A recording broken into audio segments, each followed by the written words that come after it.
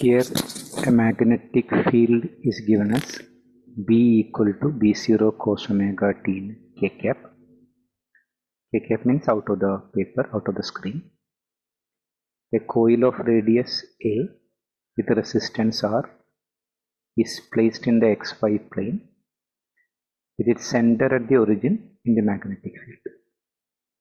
Find magnitude of the current at a point A 0 0 at time t equal to pi by 2 omega, time t equal to pi by omega, and t equal to 3 pi by 2 omega. Since the magnetic field is changing with time, an EMF is induced in the coil. The induced EMF is minus d phi by dt, and flux phi equal to B dot A. So B is given. The coil area will be pi r square. Here radius is A. Since it's an xy plane, the area vector will be out of the screen, k cap. So magnetic field is given as B0 cos omega t k cap. The area of the coil is pi a square, that also out of the paper, k cap. Now the magnetic flux is B dot A, vector B dot vector A. K dot K becomes 1.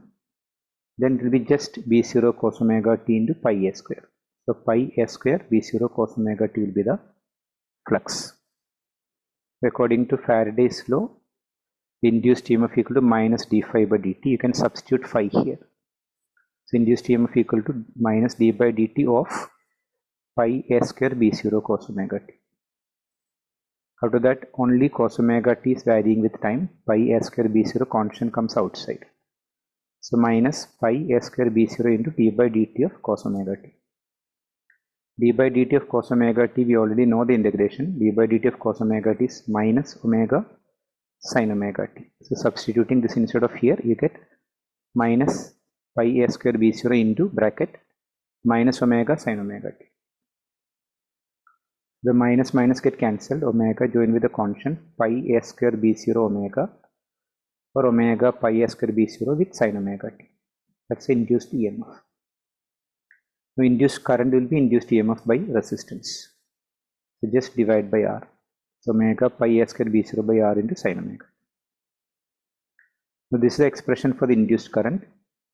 As you change the time value, you get different values for the induced current. So the first case, time is given pi by 2 omega. So substitute T as pi by 2 omega. It will come as omega pi a square B0 by R into sine of omega into pi by 2 omega. Omega get cancelled, pi by 2. Sine pi by 2 is 1, sine 91. That means it's just pi a square B0 omega by capital R. That will be the current at that particular instant. In that particular position, the point A00 is given as the wire only. So the current passing through the wire is same everywhere. Now case 2, at t equal to pi by omega. So instead of t, just give pi by omega. So you get sine omega into pi by omega. Omega will be sine pi. Sine 180 is 0. So the current also will be 0 at that instant. Now the third case, t is 3 pi by 2 omega. Substitute t as 3 pi by 2 omega. The beginning part remains same. Sine omega into t will be 3 pi by 2 omega. Omega will go 3 pi by 2. Sine 3 pi by 2. Sine 0 is 0. Sine 90 is 1. Sine 2 pi by 2 is sine pi actually. Sine 3 pi by 2 is again minus 1. Minus 1 into this will be negative of this. Means current flow in the opposite direction.